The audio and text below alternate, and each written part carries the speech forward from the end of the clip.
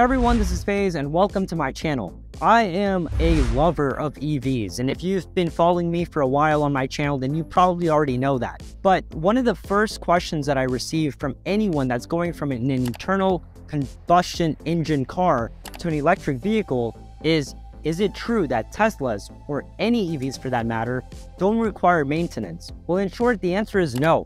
No maintenance is required, but there is an asterisk that I would like to place next to that no. So I'll give you a rundown of all the costs associated by owning a Tesla and the maintenance that you will technically have to do to keep up with it. Even though there's no oil changes or services for the engine itself, there are a few things that you'll have to keep in mind. So let's talk about those things.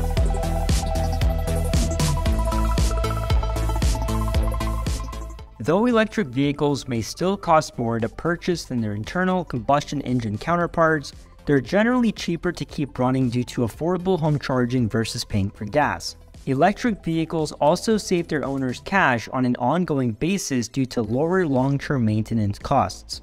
Now, that's primarily because EVs eliminate over 24 mechanical components that would normally require periodic service.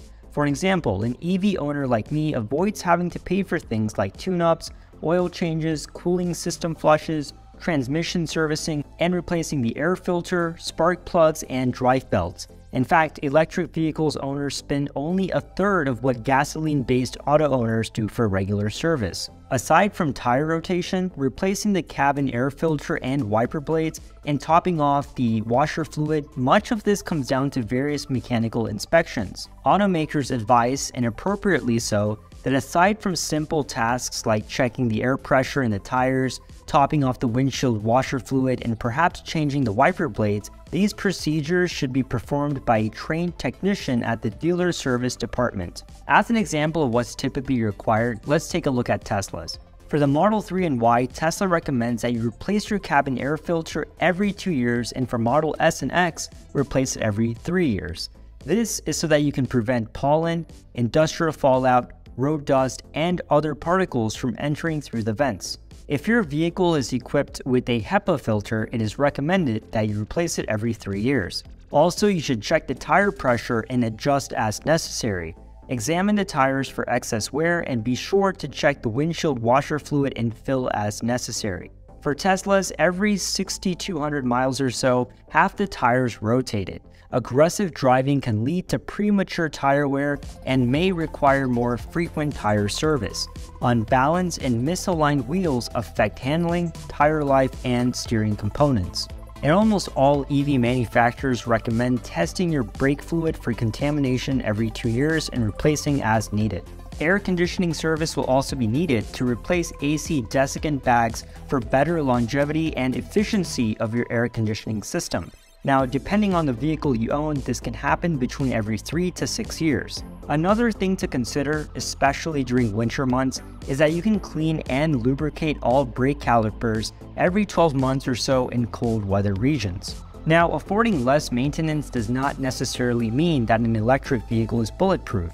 EV owners will eventually need to replace the tires, have the brakes serviced, and could be required to replace steering and suspension components, hoses, headlamps, taillights, and so on. As with any other type of vehicle, a wheel alignment will be necessary as well if the car pulls to one side or is exhibiting uneven tire wear. And then there's an EV's battery pack to consider, which is by far its costliest component. All electric vehicle batteries will degrade over time and lose some of their ability to maintain a full charge, though this happens gradually.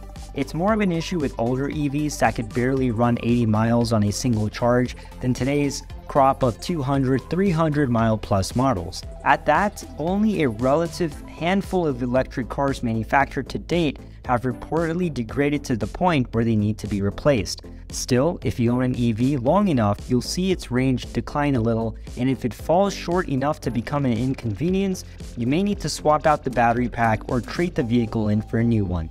But other than that, if you look at the big picture, there's not much you need to worry about. Alright, so that basically wraps up our video. If you like this video, give it a thumbs up, and be sure to subscribe to my channel if you haven't already done so, and I'll see you next time.